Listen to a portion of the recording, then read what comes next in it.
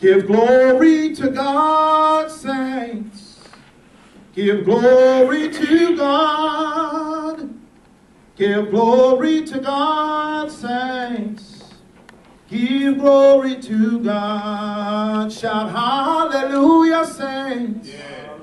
Give glory to God. Somebody heard what I said, and I heard you say, shout hallelujah, saints. Hallelujah. Give glory to God. Shout hallelujah, saints. Hallelujah. Give glory to God. Shout hallelujah, saints. Hallelujah. Give glory to God. Turn with me to Isaiah chapter 6. I pray, God, that you allow me to make me be on assignment today. To do that which you called me to do in talking about the glory of the Lord. The glory of the Lord. The Bible says in the year, I'm reading from the Amplified Bible, but please just follow me as best as you can in the version you have, or feel free to look at the screen.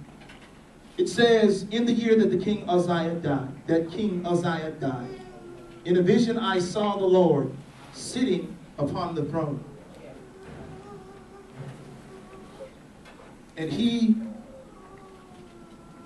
Lord sitting on the throne, high and lifted up. And the skirts of his train filled the most holy part of the temple.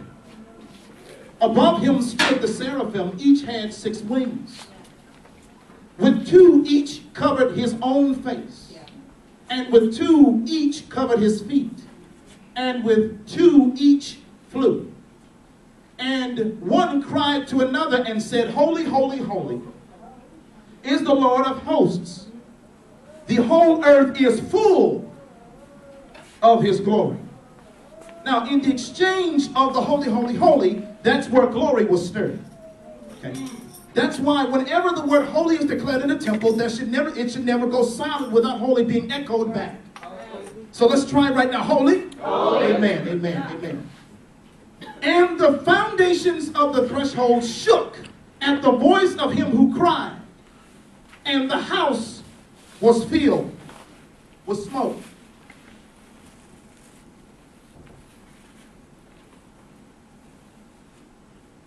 Then I said, woe is me,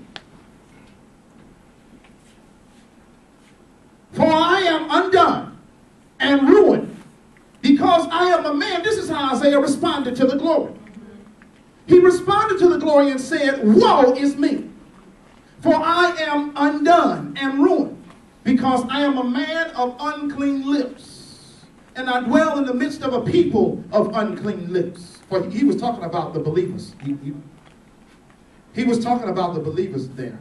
For my eyes have seen the King, the Lord of hosts.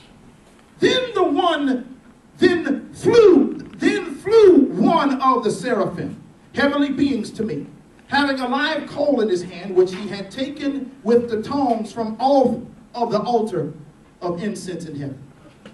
And with it touched my mouth and said, behold, this has touched your lips.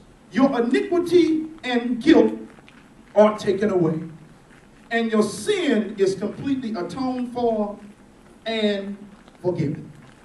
Also I heard the voice of the Lord saying, whom shall I send? Who will go for us? Then said I, here am I, send me. Okay. Title of today's message, not necessarily to put God in a box, but necessarily to just guide our thinking, the glory, simply the glory of the Lord. We are embarking on a series discussing the glory of the Lord, and we're starting today.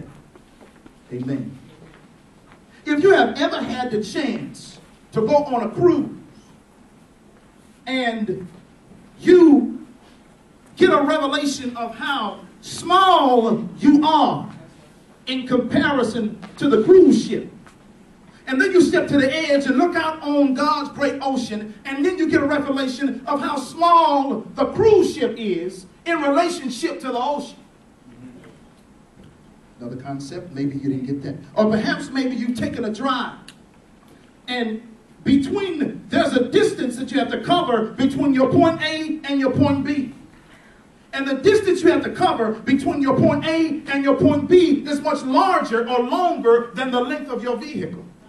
So by comparison, I don't care if you got to drive across